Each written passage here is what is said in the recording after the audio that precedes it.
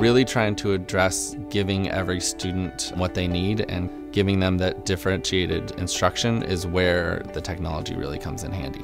Not only are they getting immediate feedback and they're able to move at their own pace, but then I'm also able to support the students who really need my support.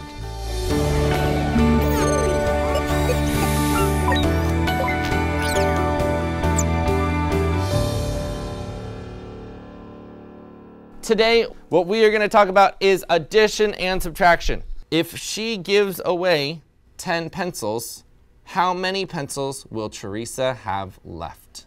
I want you to think about, is this addition or is this subtraction? So today when we started in math, we sat down on the rug and we were starting with addition and subtraction.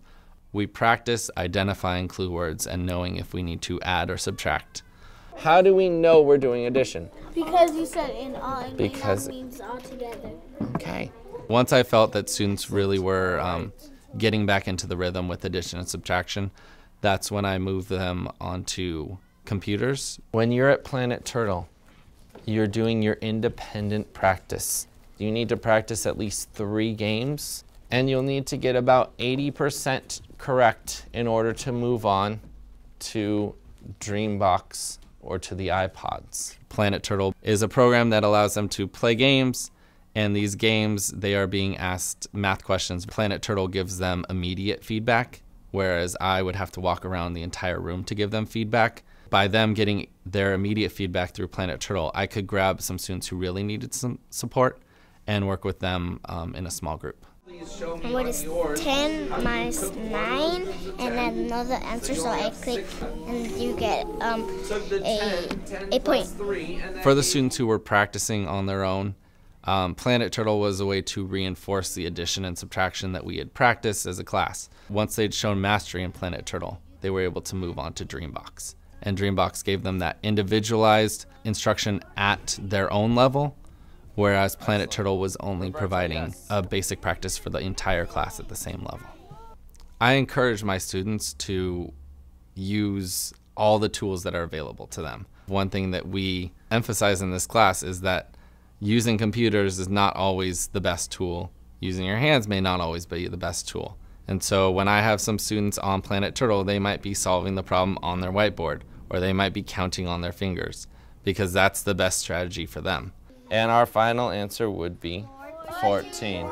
My first 2 years that I was teaching, I didn't have any technology in my classroom. Not having access to those tools and knowing how valuable they could be is what kind of drove me to reach out to companies around, which led to receiving a few computers from Apple and then recently receiving a large grant from Facebook as well. I want to practice a little bit more before I could get so much better here. The iPod Touches came to us through a SIG grant, a school improvement grant. Dreambox, we started this year. We are just trying it out on a trial basis because most of the software we use in this classroom I either get through beta testing or through free trials. The iPod Touch might be valuable at one time for students to practice a certain strategy or game, and then the MacBooks might support them in another way with their leveled reading or with differentiated math instruction. What number do we have in the tens place right here? 4. 4. What are we subtracting? 1. 1 group of 10. 4 groups of 10 minus 1 group of 10. So let's see. 4 minus 1. 3. 3. Okay, 3. Every 6 to 8 weeks we take a benchmark exam, so I can compare where my students were at the beginning of the year to where they are now. So I have seen some great improvement. I have data that shows that they're improving at a much greater rate than my students had in the past 2 years when I didn't have any of these applications. We all start right here. What number is this right here? 1. 1. What number is in the bottom right here? 3. 3. Is there more on the top or is there more on the floor? More on the floor. More on the floor.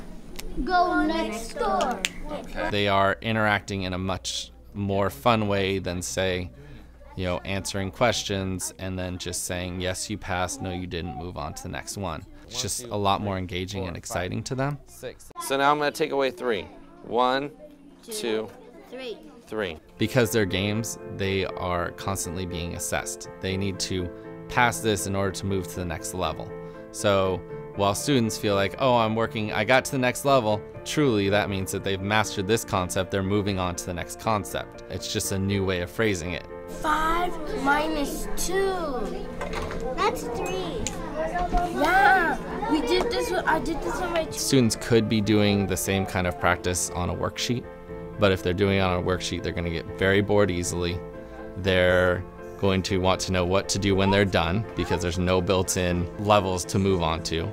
So I wouldn't have that time with the students who I really feel need my time and support.